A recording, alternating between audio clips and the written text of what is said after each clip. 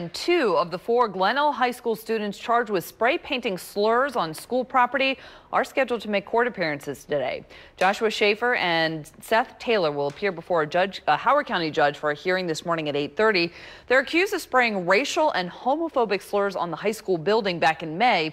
Now, trials have been scheduled for the other two teens. The one for Tyler Curtis is expected to start next month, and Matthew Lip's trial is scheduled for February. They all face up to 3 years in prison if they are convicted.